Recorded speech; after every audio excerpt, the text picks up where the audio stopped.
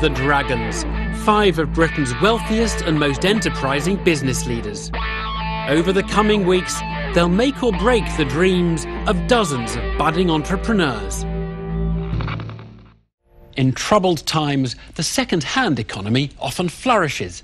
And it's there you can find our next entrepreneur, Dominic Ricciardi. He thinks his business can expand, but will the Dragons agree?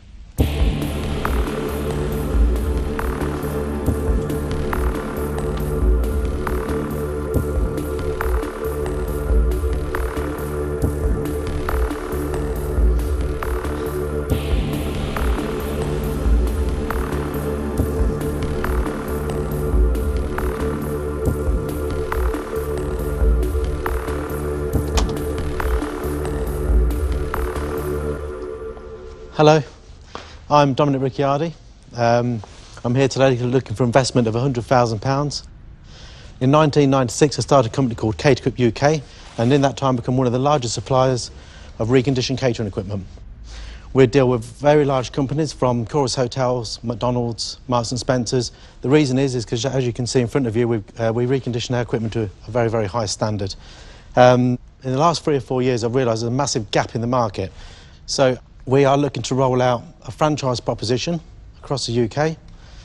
Each franchisee will have a territory of around about 3,500 customers, and each customer we've estimated spends about £5,000 on their catering equipment. And that's an average of £17.5 million per territory value of customer spend.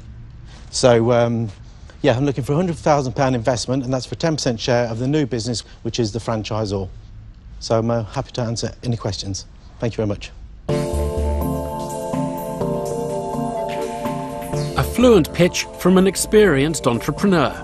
Dominic Ricciardi wants to spread his business wings and move into the world of franchising. To do so, he needs a cash injection of £100,000 in return for a 10% equity stake. Deborah Meaden is looking for a little more clarity.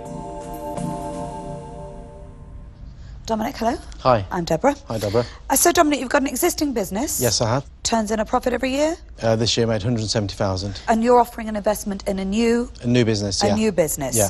So, what's your thinking behind setting up a separate business from the business that you've currently got? I'll just explain a little bit of background. The company at the moment, we supply reconditioned catering equipment, and it won't be separate to the franchise. As we sell the territories and the country gets taken over, then the equipment the inquiries that come through to our office now will eventually be filtered down to the franchises anyway. Right, I've opened a bit of a can of worms there I wasn't expecting to open. So it's going to be a separate business that's still completely integrated in the original one?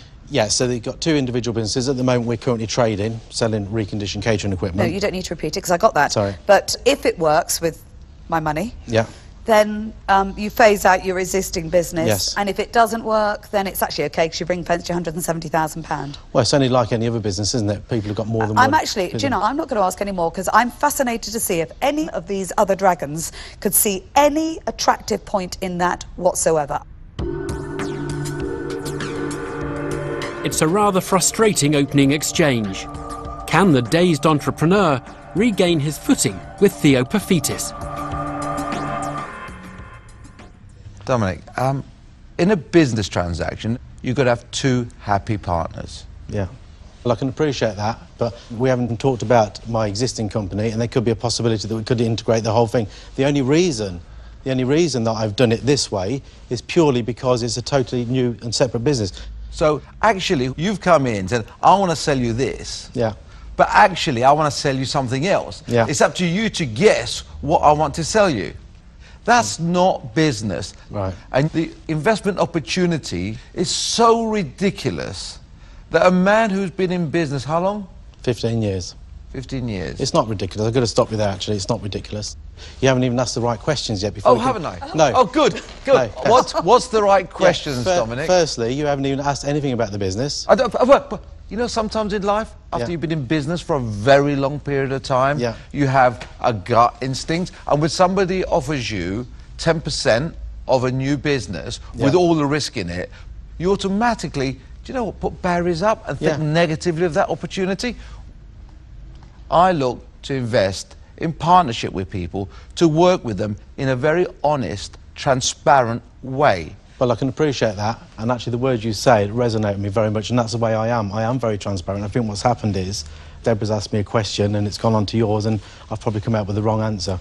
No, hold on a minute. I told you that the sole reason that I had no more questions was because I didn't like the existing structure. Okay. And that would have been a brilliant moment to say, don't get hung up on that, Deborah. We can discuss that. Yeah, I apologise for that then. Maybe I was a little bit sort of nervous. A little humility goes a long way in the den. Perhaps now Dominic can get his pitch back on track. But Peter Jones has concerns of an altogether different nature. Dominic, there's something a little bit lacklustre, there's something not so exciting about the pitch. It's not a sexy business. It's not? No. But Dominic, you've done well. You've got a business, it makes money. So let's get into the detail of the franchise opportunity. So what do I pay, franchisee? What do I pay you? 41,000 is the franchise cost. And what do they pay ongoing every year? It's 8% management fee of their turnover, and there's 2% marketing as well. OK. If I'm now signed up, do I get some immediate business from you? There's no immediate business, no. It's what we do is telemarket the area for introduction so they can start going in and seeing customers. Plus the fact the first 3 to 5 franchisees get me, which is... It's a big part because obviously I know the industry, but I'm going to work for the new franchise. If I'm lucky enough to be one of your first 5 franchisees, it's going to be great. It's going to be great. And if I'm not? Well, no, I mean, the idea is the first 5 franchisees are the ones that are going to make it. You know, we need to get those established. That's the foundation. But Dominic, do you understand that you're not really offering any real true value here? Right, no, I don't. Because actually.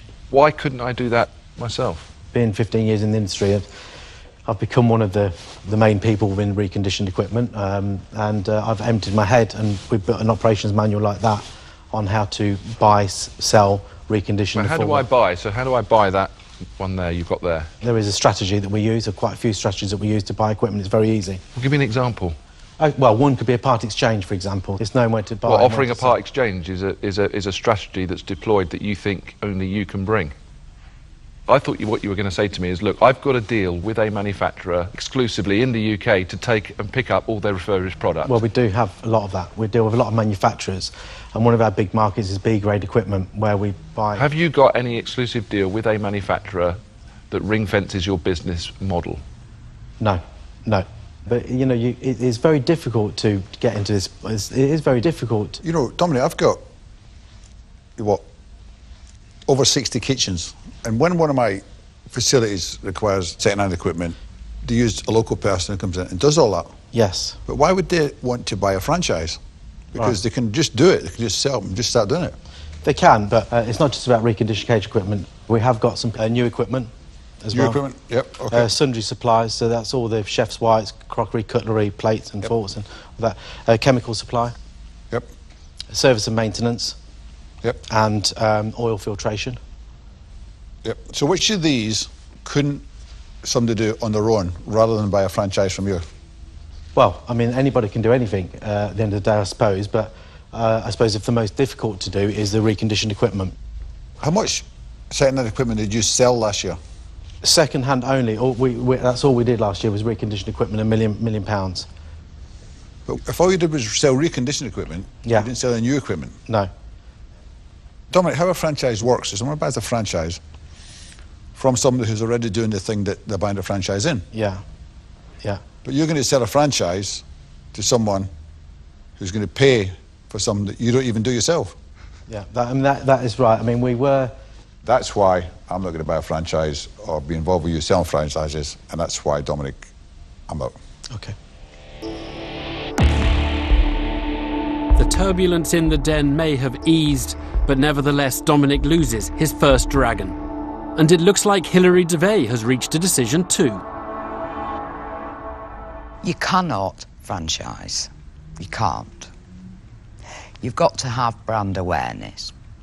You've got to have a database readily available. Now, you mentioned in the beginning of your pitch that they would have access to 3,500 customers. Yeah.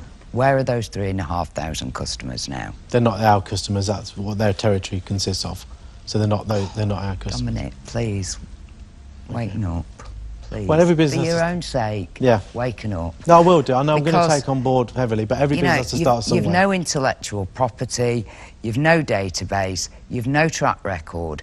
Go back, do your homework, get your financial modelling, and then you can look these prospective franchisees in the eye and say, I know it will work. Yeah. I've got to say, I'm out. Thank you. Dominic, I would advise you just don't go down the franchise route. It's not a business that I can invest in, so that's the only reason why I'm going to say to you I'm out. Dominic, you have a very professional business by the sound of things. Yeah. But I did say earlier that you weren't transparent. We do ask questions. And the whole idea of asking questions is try and find out as much about them. But, you know, you expect people to volunteer things that they think are relevant. Yeah. I can tell you it doesn't cut it for me. This is not investable. Okay. I'm out. 3 dragons out in quick succession, and Deborah Meaden is all that stands between Dominic and complete failure in the den.